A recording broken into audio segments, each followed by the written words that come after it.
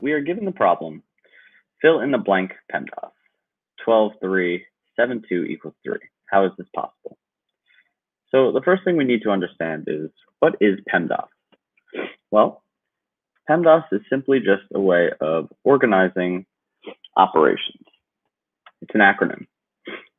P stands for parentheses, E stands for exponents, M, multiplication, D, division, A, addition, and S, subtraction. So given that we know what Pemdas is, now we have to use it to try to solve this problem.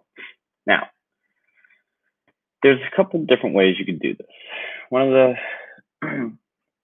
the ways you could do this is simply plug and play and try to figure it out just by plugging in different operations to see what happens.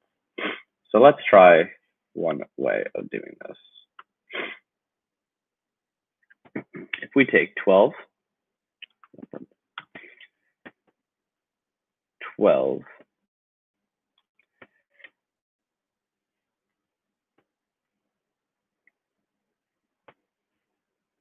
plus 3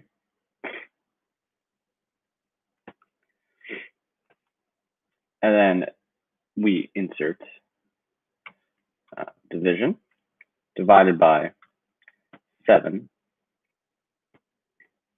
minus 2. Oops.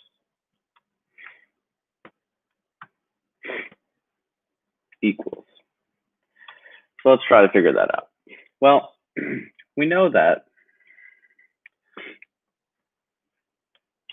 12 plus 3. Now, going back to parentheses, Pemdas, we're going to do the operations within the parentheses first. So 12 plus 3, we know that is 15. And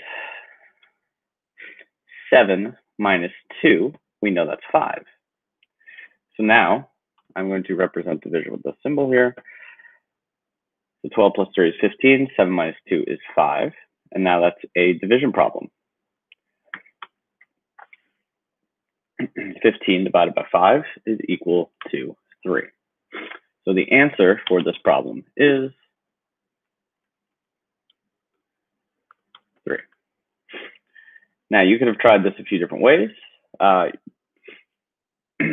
You could have done 12 minus 3 and 7 plus 2 and realized that that does not come to 3. So you would have had to change the order of operations until you get to the answer of 3.